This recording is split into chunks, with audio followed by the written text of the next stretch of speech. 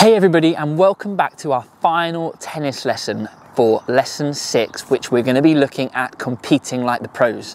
Now, my name is Ashley Neves and I'm here at the Avenue Tennis Club, and today we're going to be doing a 30-minute follow-along session just like the ones we've done before. Now, just because this is the last week, it doesn't mean that it's the end of your tennis journey. In fact, this is only just the beginning. You can always look back at all of the other lessons and do them again as many times as you like, but even better, you could get yourself to your local tennis club. Now, I know that most of you watching will be from near to the Avenue Tennis Club because we're based here in Havant. And if you are, I'd love to invite you along for a free taster session so that you can have a go on these courts with our coaches as well. So if you'd like to do that, tell your grown-ups and get them to send me an email and we'll invite you along. But if you're not near to here, there'll be plenty of tennis clubs near to you that you can get in touch with. So if you've got any questions about getting involved with tennis, send me a message. So just like all of the other sessions, we're going to need some equipment to get started. So just like before, I'm going to give you 1 minute to go and find it all. The first thing that you need will be a racket or something similar to a racket. It could be your hand or it could be something hard like this, where you've got to try and hit the ball like so. You're also going to need a ball. Now, the ball can be a tennis ball, it could be this sort of size ball, but as long as you've got something that bounces, it's going to be good for today. If you don't have something that bounces, you can use socks like before, or you can scrunch up some tissue paper to throw and hit and that sort of thing. That's fine. The final thing that you're going to need is something to draw, something to make 2 squares on the floor with. Now, I'm lucky, I'm at the tennis club, I've got these throw down lines that I could put down on the floor and draw a square shape with. Now, if you're at school, you might have something like this. You could have cones or something similar to mark out 2 squares. Or if you're at home, you could just use socks and you could place the socks to make a square. But you need those things to draw a square. Now, to draw 2 squares, you're probably going to need 8 items. So if you've got 8 socks or 4 pairs of socks, then that'll be perfect. Okay, and I've also brought my drink along because I get thirsty, so I think that would be a good idea too. So you've got 1 minute to get yourself something that looks like a racket, something like a ball, 8 markers and a drink. Your time starts now. Off you go.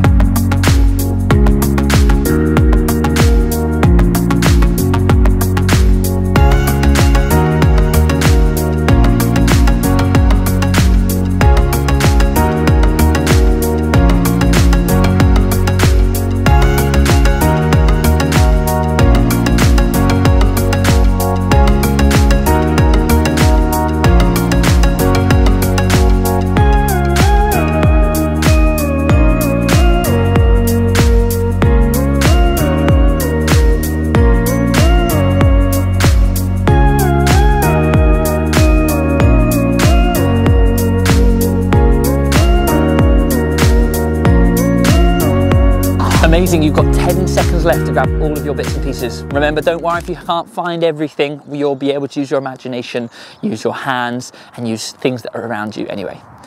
Good job. Okay, stop there. So, as always, make sure you check with your grown-ups that you're allowed to use the space that you're in and you're allowed to use the equipment that you've picked out.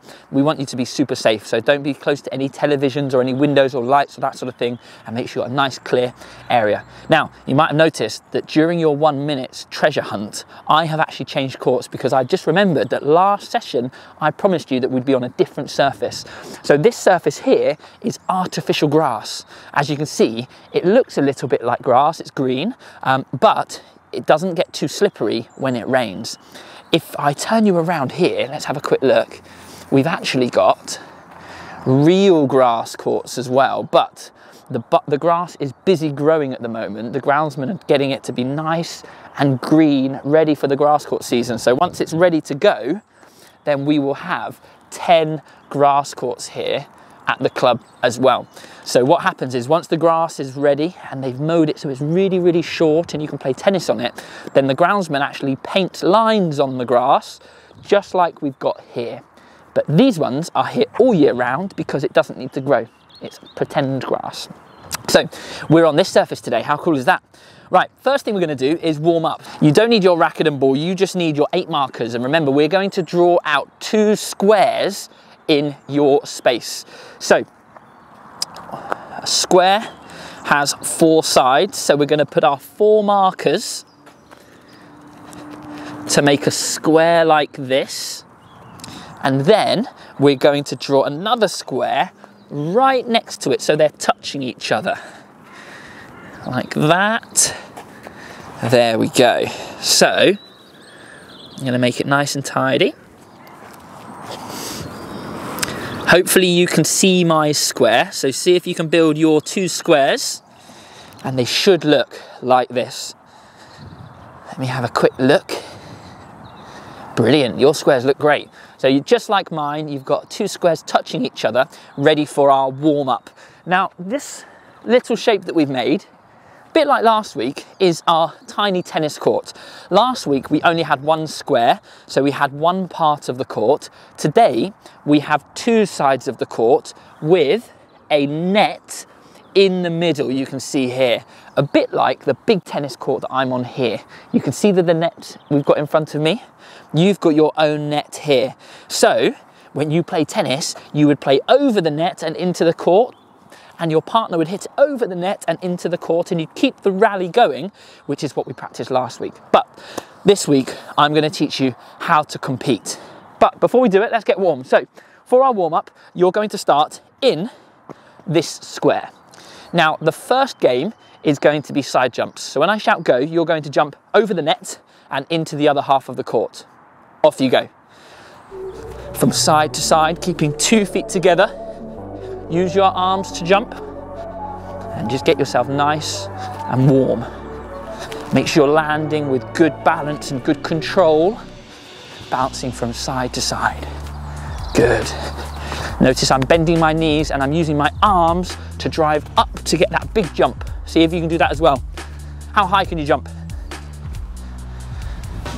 Amazing. Make sure you're nice and balanced. Really good. 1 more. Okay, should we make a challenge? We like a 30-second challenge, don't we?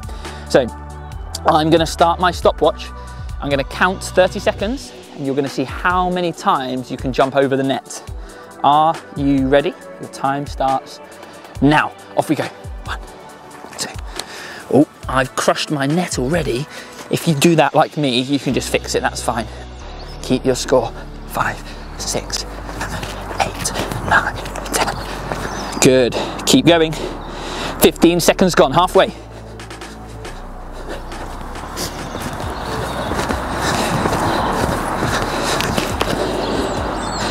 5 seconds to go.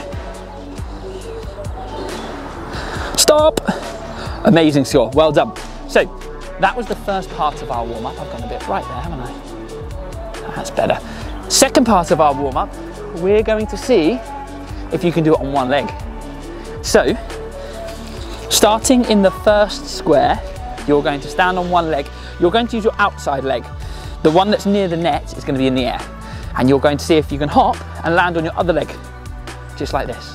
Then you're going to do the same on the way back, hop and land on the leg. Have a little practice, off you go. So hopping over the net from side to side. Good. Good, I don't want you to do this one fast, because if you do it fast, it's not really hopping, is it? So we want to hold our balance. 1, 2, 3, hop. 1, 2, 3, hop. 1, 2, 3. Good. And that shows that you've got really good balance. If you're a bit wobbly, don't worry. Keep practicing and your legs will get stronger and your balance will get better. Amazing.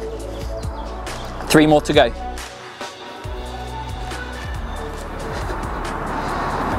Last one.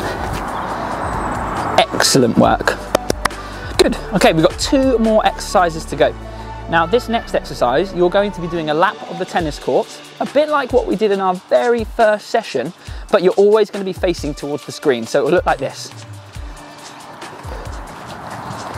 All the way around the court, but your body is always facing towards the screen. Now, if you're really, really good at this, you could do it while looking at the screen as well. That's going to be tricky because you can't see where your feet are going. But if you touch the court, have a look back down again, and that will help you to get your control and your bearings. Off you go, have a little practice at that one. If I shout change, you're going to change direction and you're going to sidestep the other way. Change. Still facing towards the screen. Change.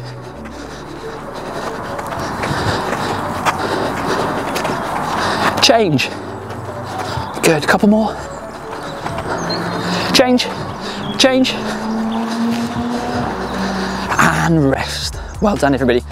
Final one, you're going to stand in your ready position behind the court on this side, and your job is to see if you can jump into the square and back to your ready position, then into the other square, and then back to your ready position. In, out, in, out, in, out. Have a go.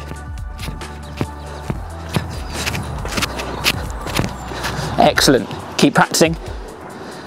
Keeping your balance, keeping your feet together. Use your arms if that helps as well. Amazing. Good. Last couple. And stop there. Right, hopefully you're feeling warm. I certainly am. Let's grab a quick drink and then we'll be ready to use the ball and then the racket afterwards.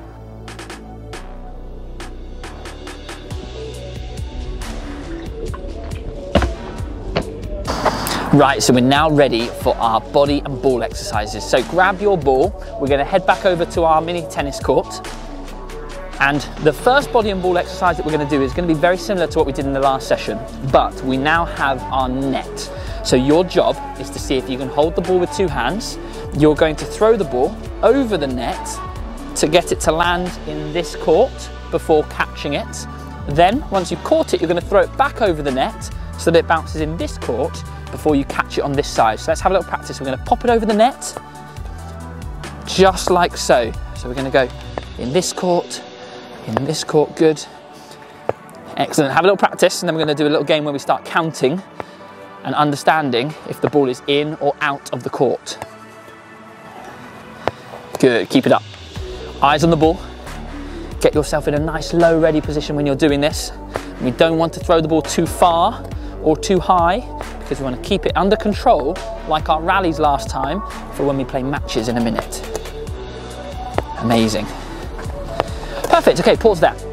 So, when you play tennis, the ball goes over the net and it must land in the court, or what we've got here, we've got a small square. Now, when you play tennis, if the ball lands outside of the court, we say out, because the ball landed outside of the court. If the ball lands in the court, we carry on. So, it will look like this. That's in, so we carry on. In, so we carry on. Out! So we have to start again. So let's go again. It's in the court, that's 1. That's 2 in the court. 3 in the court. Out! We got to 3. Then it went out, so that one doesn't count. Now, another thing that we need to know, what happens if the ball bounces on the line? Do we think that's in or out? The answer is it's in. So if a ball touches the line, even if it touches the back edge of the line only just, it is in, okay? If it's just outside the line like this, it is out. So if it touches this line, if it touches this line, it is in. Let's see how many we can get. So we're gonna count our scores, you're gonna do the same. Let's see if we can get to 5 shots in a row. 1, 2, 3, 4. Mine was on the line, so I can carry on. 5, good. Keep going if you're not on 5 yet. If you drop it, don't worry, you can pick it up and carry on. If you manage to get to 5, keep going. See what record you can set yourself. Now remember, the ball has to go over the net. If you throw it into the same square 2 times in a row, then it didn't go back over the net, so you've got to start again. Brilliant. Okay, let's set ourselves a little time challenge. We've got 30 seconds to see how many rallies we can do over the net that land in the court. Your 30 seconds starts now. Off we go. 1, 2, 3. Good. Remember, if it touches the line might be your sock. That's fine. If it touches the line, it's in. So we can carry on our score.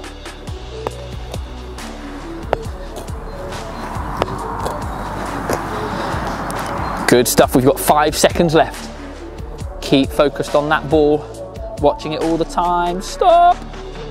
Amazing score. So, without even knowing it, you are now doing a proper rally over the net and inside the lines of a tennis court. And you're starting to understand what is in and what is out, which is going to really help us when it comes to playing matches if you get to play on a proper tennis court, which will be amazing. Okay, so next challenge, before we pick up the racket, we're going to see if we can do the same thing, but instead of catching the ball, we're going to tap it up using our palms, a bit like what we did in the last lesson, but it must go over the net. So I would suggest getting really low. If we do tiny taps, it's going to be easier to control. If we whack it, we're not going to get very many rallies and it's not going to help us to win matches. So it will look a bit like this. So we're going to bounce it in the square and tap it over the net, tap it over the net, tap it over the net, just like so. Now I've had years of practice of that one and I make it look a bit easier. It's not easy at all, it's very, very tough. If you find that too tricky, you could do one hit over the net and then catch it. And then you could hit it back over the net and then catch it. Back over the net and catch it. But if you want a really tough challenge, you can tap, tap, tap, tap. Off you go. Have a little practice at that one. So we're not going to be catching the ball after every single bounce. We're going to try to tap it back using our hand instead of our racket. Tap, bounce, tap, bounce, tap, bounce. Good, keep it going. I know adults that can't do this one, so if you're managing to get a rally of 2 or 3 or 4, you are doing so well. Just like always, if you're failing, if it's tough, doesn't matter. You practice it, you will get better, so never give up. Good, we're going to go for another 30 seconds of practicing this one. See what your record rally can be. Can you get past 3? If so, can you beat your last record? Good, always got to sidestep to make sure you're behind the ball so we can control it.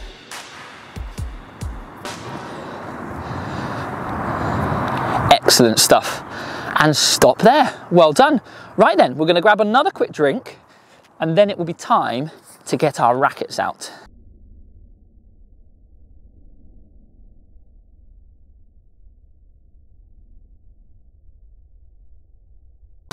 Right then, so racket time. If you don't have a racket, you might have your chocolate lid or your book or even your hand again for this one, that's absolutely fine. But we're going to head back over to our tiny tennis court. So we're now going to start at the back of our court. Remember, this is the back, this is the net in the middle, and if we were playing a real match, we would have somebody on the other side facing us. But because we're so good, we're going to do this on our own. Now your job is to drop the ball into your court, and you're going to use your racket to see if you can hit the ball into the other court over the net. Okay, so this is the first challenge. We're going to try to hit it. Oh, it was on the line, so I get a point because it was in. Remember, on the line is in, so I'm on 1 point. So we're going to try again. Oh, that was on the line. 2 points. Oh, I missed that one, so I'm still on 2 points. That one wasn't in. I'm going to go again. So bounce it in your court and hit it into the other court. Yes, 3 points. Off you go. Keep your score. You've got to keep going until you get 3 points. Good. Watching the ball carefully and using your racket strings to control the ball. If you want to hit the ball softer, then we have a smaller swing. If your ball isn't going far enough, you might need a slightly longer swing. That will help the ball to go further. Bounce, tap. Oh, that was out. I didn't get that one. If you're already on 3, do a couple more. Nearly there. Oh, I missed that one. And stop there. Well done. So that was your forehand. Right. So the next level for your forehand, we're going to see if we can hit. We're going to run to the other side and catch it before it bounces twice. Okay, so it's going to look like this. We're going to bounce and tap, 1 bounce and catch. Okay, then we're going to try it the other way. So still using my forehand, my favorite side. Bounce and hit, run and catch. Bounce and hit, run and catch. It's always got to bounce and hit over the net. Good, off you go. See if you can do that. We'll do a little practice and then we'll do our 30-second challenge to see how many you can get to. So remember, as soon as you've hit the ball with your racket, you've got to run to the other side to catch it before it bounces twice. If you hit it really hard, it's going to be really tough to chase down, and we'll have a double bounce, which we don't want. Bounce and hit, one bounce, catch. Are we ready for the challenge then? Let's do it. 30 seconds. Let's see if you can get more than 4 points. That's going to be your target, 4 points. Are we ready? Steady, go. 1, catch, that's 1 point. 2 points. Good. Make sure it goes over the net and in the court. If it's on the line, that's okay. Well done, we've got 10 seconds to go. Can we get 1 more point? Maybe even 2 more points.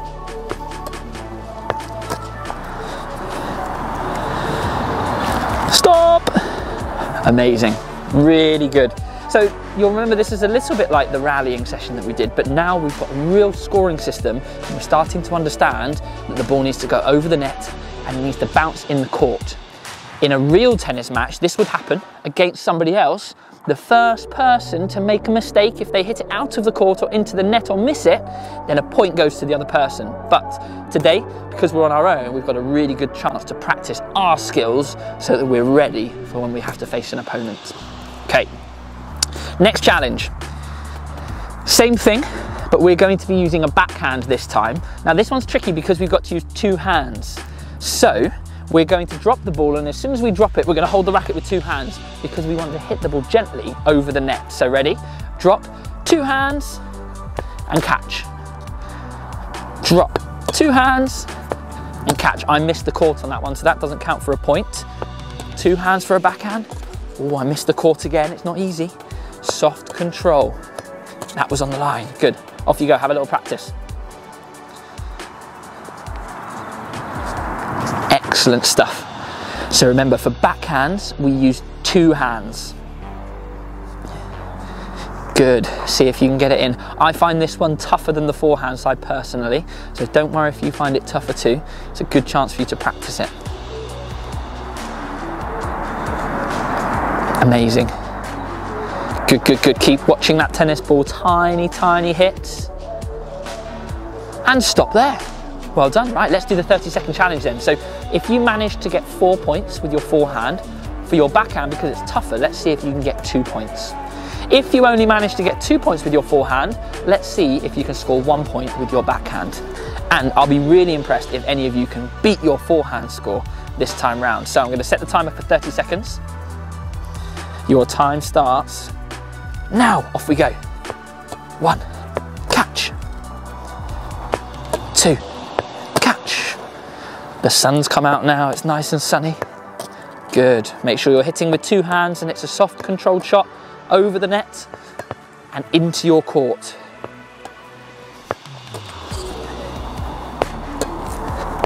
Oh, mine was out. Don't get a point for that one. That was out as well. 3, 2, 1, stop. Well done. Backhands were tricky, right? Did you manage to get anywhere near your last score?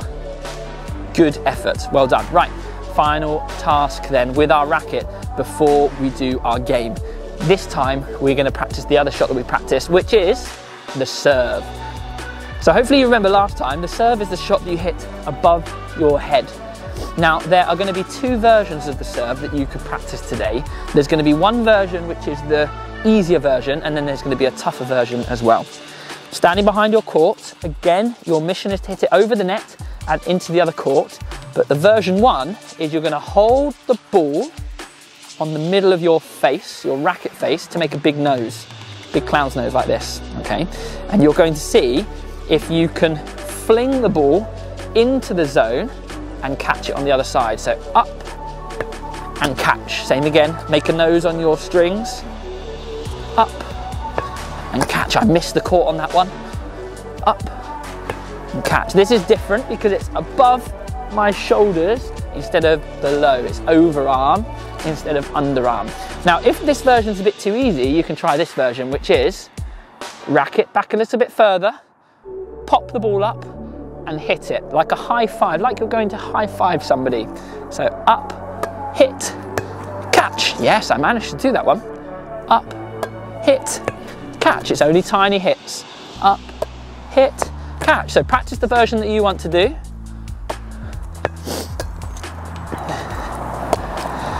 Ooh, too hard, I've got to go softer. Let's try the fling. Good. Good, right, hopefully you've had enough time to practice that. Shall we have a go at the challenge? So, let's think, do we think that was easier or tougher than backhands?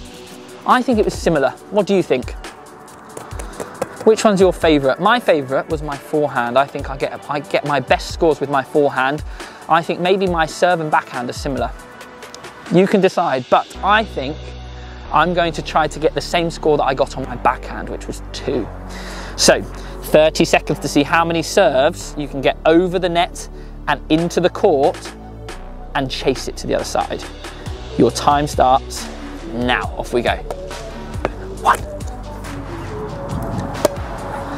2. Don't worry if the ball lands outside of the court. You don't have to go back to 0. You can carry on your score. And again. Oh, I missed that one. Keep watching the ball. Make sure you're hitting these with your racket above your shoulder height. Oh, mine went into the net, so that one doesn't count. Stop! Well done. Now, that was really tough. Normally, when we play tennis on a real tennis court, we would throw the ball a lot higher and we would really reach above our head. But because we're playing tiny tennis, we had to do little tiny ones. But as long as you were doing it overarm instead of underarm, then that is a serve for you. So really, really well done. Right, we've got one more drinks break before we get into our challenge.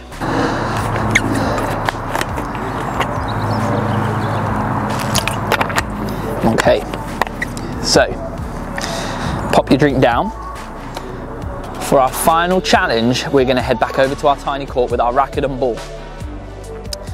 Now, if you do have family members in the house, siblings, or grown-ups with you, then you could challenge them to this game. But for the purpose of this, we're doing this on our own, and we're going to play a match, our right hand against our left hand. Now, normally it would be this person against this person, but today we're playing right hand against left hand.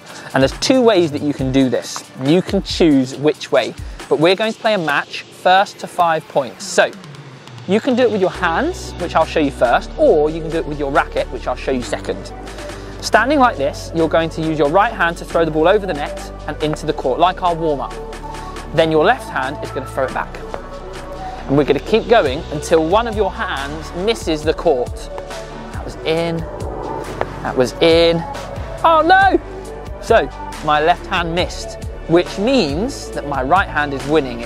1 point for this side, 0 points for this side. And we're going to try again. Over the net. Uh-oh, I hit the net. So this hand missed, which means a point goes to this hand. So it's 1 point for this hand and 1 point for this hand. We're going to play first to 5. Let's do one more point with my hands. Over the net. Out.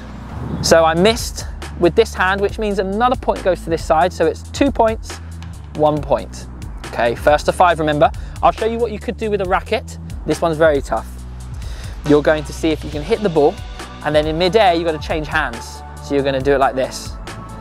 Hit, hit, hit. Uh-oh!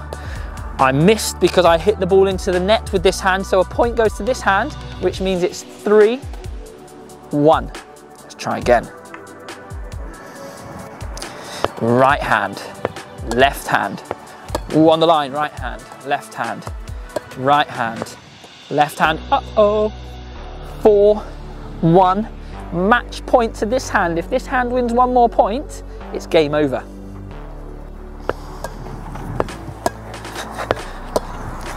In the net, point to this hand. 4-2.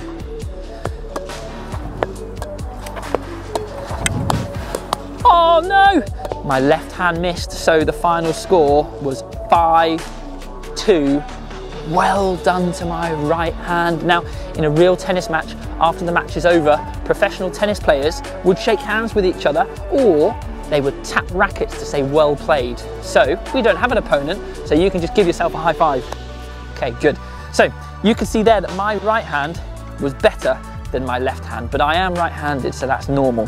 Have a go yourself. If you're still playing your match, keep going. We're going to play first to 5 points. Excellent. It's really tricky. You can choose if you want to use your hands or if you want to use your rackets, but you're going to challenge your left hand versus your right hand. Later on, if you want to get a family member involved, instead of doing left hand against right hand, you could throw the ball over the net and your opponent could throw it back to you, and you could keep going until somebody misses. This is how you play a real tennis match. Good stuff. Now, if you're still playing your match, hit pause and carry on, and then when you're finished, hit play again. Okay, so that is the end of your final session. I really hoped you enjoyed these 6 weeks, and if you really did enjoy them, you can go back to the first session and replay it all over again. And like I said in the previous video and at the start of this video, if you would like to play tennis for real, it could be at our tennis club here at the Avenue, or it could be at another tennis club that's local to you, then it would be amazing that you do. If you are local to the Avenue, get your parents to give me a message and I will definitely invite you over to the club for a free taster session with me or one of my coaching team here at the Avenue. Well done everybody, it's been really fun having you and I hope to see you all soon. Take care.